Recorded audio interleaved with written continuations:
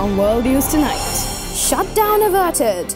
Make or break moment for the US President's trillion-dollar plan. Climate calamity. Japan battered by heavy rain and winds as Typhoon Mindula passes by. Awaited freedom. Australian border to reopen for the first time since the pandemic. Welcome to Wonderland. Disney resorts celebrate 50 years of magic and excitement.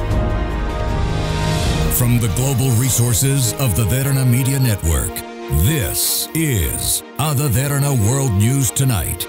Now reporting from Studio 24 in Colombo, here's Anuradhi Wickramasinghe. Good evening and thank you for joining with us on World News Tonight. We start off today's coverage from the fiscal disagreements in America.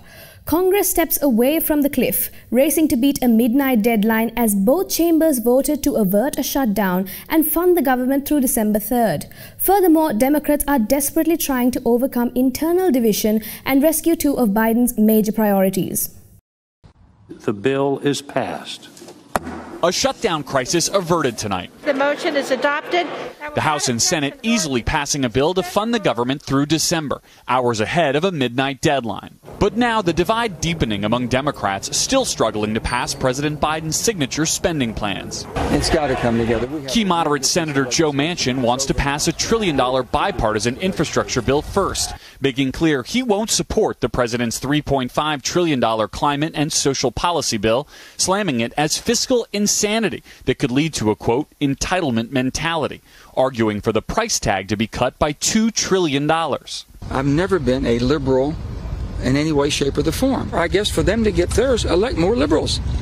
But I'm not asking them to change. I'm willing to come from 0 to 1.5. But progressive Democrats in the House have been threatening to vote no on that bipartisan bill unless the Senate comes to an agreement on the larger spending plan. I can't tell the senator what to say, obviously, but all I can say is we've said that we're going to stay here all weekend if we need to see if we can get to a deal. Speaker Pelosi taking Manchin's concerns in stride. We're talking about substance. We're not talking about rhetoric, and we're not even talking about dollars.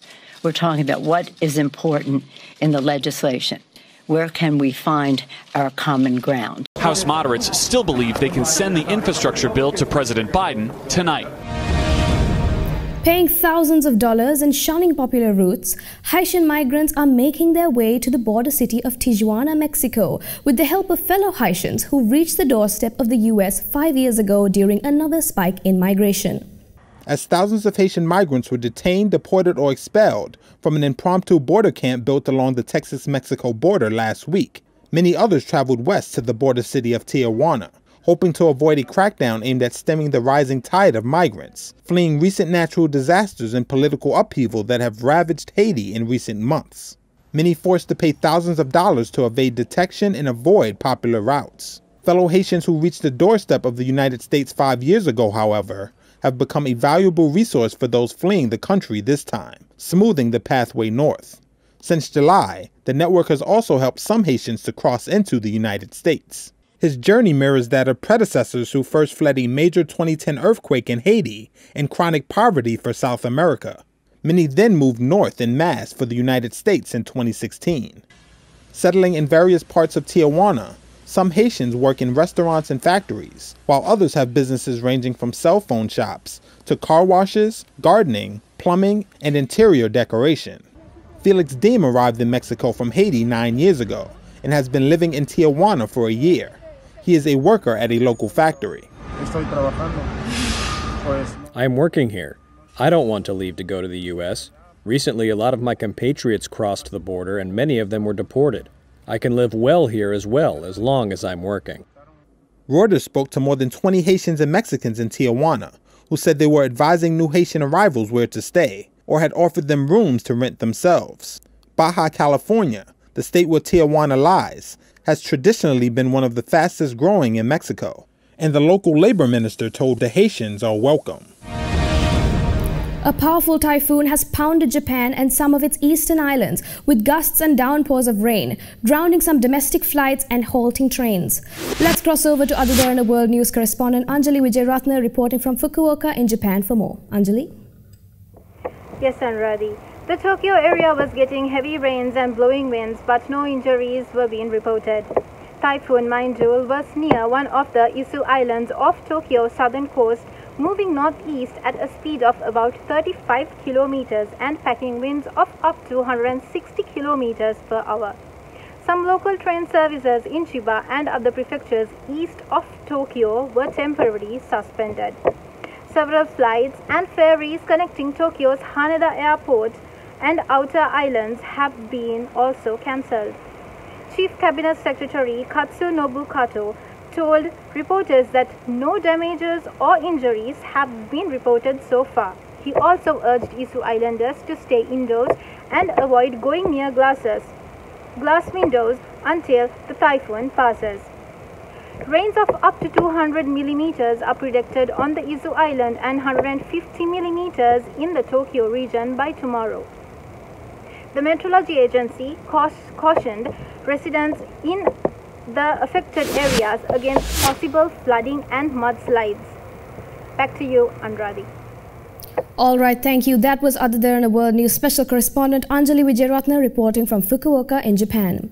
Former French President Nicolas Sarkozy is to find out whether he faces a second jail term when a court returns its verdict over massive overspending on his 2012 re-election campaign. Former French President Nicolas Sarkozy was found guilty of illegal campaign financing by a Paris court on Thursday for overspending on a failed 2012 re-election bid. But he's unlikely to serve the one-year sentence he was handed. His lawyer said he'd appeal, effectively suspending it. And the judge said he could serve the term at home with an electronic tag. But it was his second guilty verdict this year. And a stunning fall from grace for a man who led France from 2007 to 2012 and still holds sway among Conservatives. His Conservative Party spent nearly double the €22.5 million, that's currently $19.2 million, allowed under electoral law, prosecutors said. It held extravagant campaign rallies, then hired a friendly public relations agency to hide the cost. Sarkozy has denied wrongdoing. He told the court in June he hadn't been involved in the logistics of his campaign for a second term or in how money was spent during the election run-up. But the court said Sarkozy was made aware of the overspending and didn't act on it, and that he didn't have to approve every spend to be responsible. Several others were found guilty of fraud over the campaign financing and sentenced to up to 3.5 years in jail and hefty fines. In March, Sarkozy was found guilty of trying to bribe a judge and peddle influence in order to obtain confidential information on a judicial inquiry. He also denied any wrongdoing in that case, in which he was sentenced to 3 years in jail, 2 suspended. But an appeal means he hasn't actually spent time in prison yet. The 2 convictions could force Sarkozy to play a more discreet role in next year's presidential election. He wasn't planning to be a candidate, but as a popular figure on the right, he'd be expected to support his party's choice. North Korea claims to have test-fired a new anti-aircraft missile. The launch took place some 24 hours after the North expressed an interest in restoring severed inter-Korean communication channels. However, despite the South's efforts this morning, its calls north of the border went unanswered.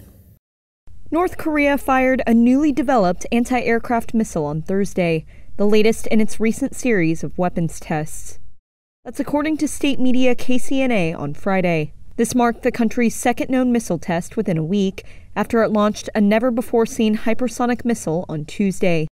Pyongyang has also fired ballistic missiles and a cruise missile with potential nuclear capabilities in recent weeks, shedding light on its steady development of sophisticated weapons as denuclearization talks with the United States stall. KCNA added that Thursday's new missile features technologies that boost its responsiveness, guidance accuracy, and distance of downing air targets. Pyongyang has argued that these tests aim to boost self-defense capabilities just as others do, accusing the U.S. and South Korea of, quote, double standards and hostile policy. Thursday's test follows North Korean President Kim Jong-un's offer earlier this week to reopen severed inter-Korean hotlines, adding that he has no reasons to attack their southern neighbor. Instead, Kim slammed the U.S. for using, quote, more cunning ways and methods by pursuing hostile policy while also proposing talks. The Biden administration has said it has no hostile intent toward North Korea and has called on Pyongyang to resume talks. Let's go in for a short commercial break. More world news on the other side.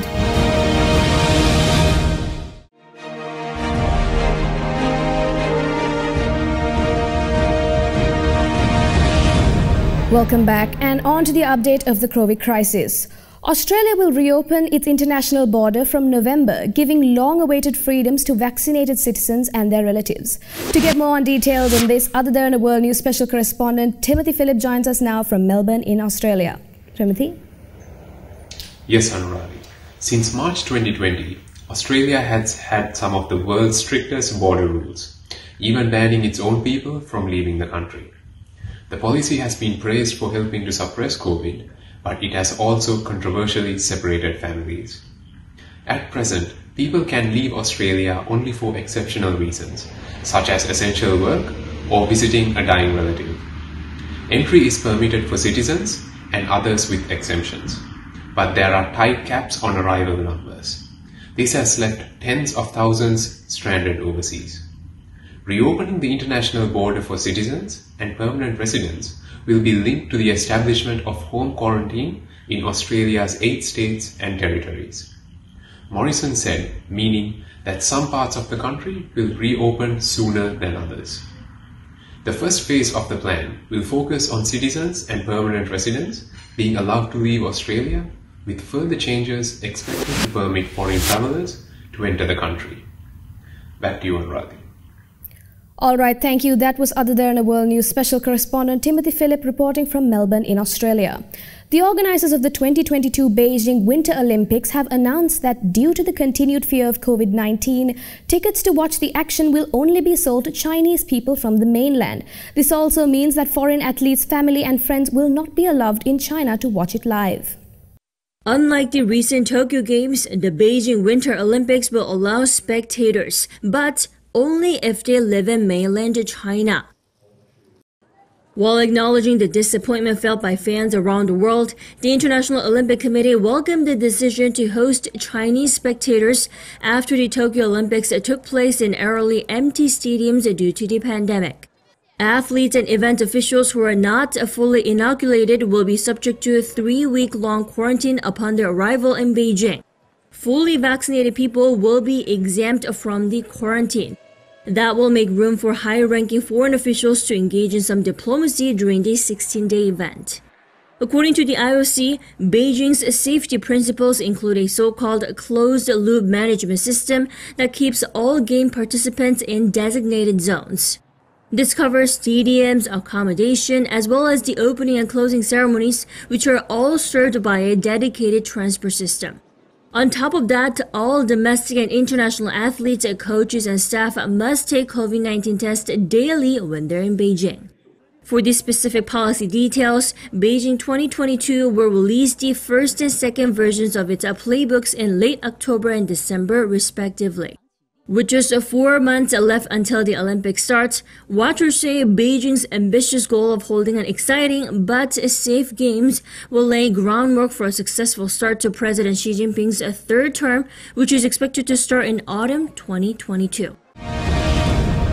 While some major companies are firing employees for refusing to get vaccinated, the vast majority of workers have chosen to comply. There could be more legal challenges coming with vaccine deadlines for Chicago City employees and Los Angeles School District. As Los Angeles now considers one of the country's strictest COVID vaccine mandates for indoor venues, and San Diego has just approved a new one for students and staff, supporters of the crackdown say they're working.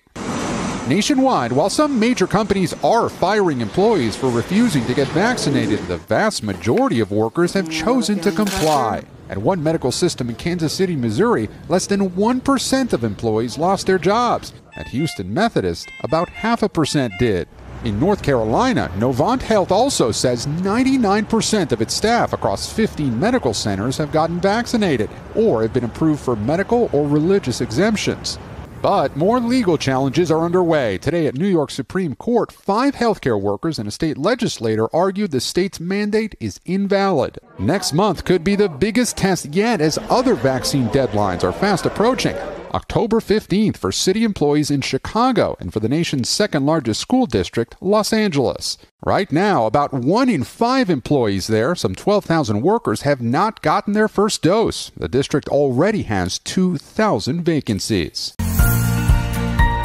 We have some good news for you. Somalia has taken a step towards saving many more lives as the country opened its first ever public oxygen plant to better manage the COVID crisis. Somalia's first public oxygen plant opened on Thursday. A sigh of relief for a country where life-saving oxygen has been largely unavailable. The plant, installed in the Banadir Maternity and Children's Hospital in Mogadishu, was bought from Turkey for more than $240,000 by the Hormuz Salam Foundation, established by the country's largest telecoms company, Hormuz. Hormuz Foundation CEO Abdullahi Nur Osman said there were already a number of private plants selling oxygen in Mogadishu. He said oxygen from the new plant would be distributed among public hospitals in the capital free of charge. Hormuz has also paid to repair the COVID wing where the oxygen plant is located, which was partially destroyed during an attack by al-Shabaab militants in July. The global health crisis has underlined the desperate shortages of oxygen in many countries. In May, a study published by medical journal The Lancet said that Africans seriously ill from COVID-19 are more likely to die than patients elsewhere because of a lack of oxygen and other equipment. Project engineer Onur Ozkan said another plant is on Somalia's horizon. As of Wednesday, Somalia had reported nearly 20,000 COVID-19 cases and more than 1,000 deaths, according to the WHO. Figures could be higher due to inadequate testing and unreported deaths. Canadian Prime Minister Justin Trudeau drew criticism for flying to the West Coast on holiday on the first National Day for Truth and Reconciliation, honouring the lost children and survivors of Indigenous schools. Protesters took to the streets of Canada's most populous city, Toronto, on Thursday, marking the country's inaugural holiday in honor of the lost children and survivors of Indigenous schools. The National Day of Truth and Reconciliation was established in June by Prime Minister Justin Trudeau, who is facing major backlash for going on vacation instead of attending several key events marking the holiday. The holiday was created after more than 1,000 unmarked graves were found near 2 schools earlier this year. On Thursday, protesters wore shirts reading "Every Child Matters" and flecked the streets with the color orange, the symbol of that initiative. The so-called residential school system, which was active from the 1800s to 1996, removed more than 150,000 Indigenous children from their families with the stated aim of assimilating them. Some were subjected to abuse, rape, and malnutrition at schools. One commission in 2015 called it cultural genocide. Today, Indigenous communities in the country suffer from higher levels of poverty and violence, as well as shorter life expectancies. Canada's newest holiday is not recognized by some provinces, including its most populous, Ontario, where schools, the stock market, and most businesses remained open.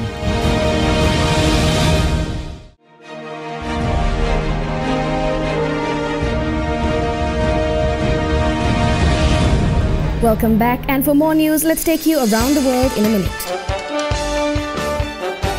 The Premier of Australia's most populous state, New South Wales, Gladys Berejiklian, resigned today after a corruption watchdog said it was investigating whether she was involved in conduct that constituted or involved a breach of public trust. The third phase of clinical trials for Sputnik V for people over 60 years old has finished showing a high level of safety and efficacy. The vaccine developer is now updating its recommendations for use and is compiling a final report on the test results. Hawaii's Kilauea volcano, in its first eruption in nearly a year, was filling the crater at its summit with hot red lava and clouding the skies with volcanic smog. The contained eruption is safe for the public, but officials are concerned things could quickly change. Rising cases of dengue fever in India's northern Agra district are becoming a cause of concern for local administration as the delicate health infrastructure struggles to cater to the patients. After years of controversy, Japan's Princess Mako will marry her former classmate, a commoner, this month and give up her royal status. The Imperial Household Agency said the date had been set for 26th October.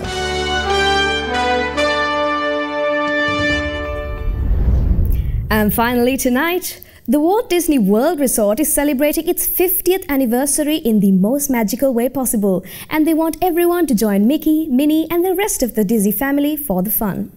For the next 18 months, starting today, Walt Disney World will be hosting ongoing celebrations in honor of its half-century birthday, kicking off with a star-studded long weekend of festivities and continuing with a number of new attractions, unupdated old favorites. Each of Disney World's theme parks will have special offerings to make the 50th anniversary celebration unique, depending on where you are in the park. In addition to new rides, attractions, entertainment and food offerings that are taking over all 4 of the parks, the celebration extends beyond the theme parks at Disney Resort Hotels and Disney Springs.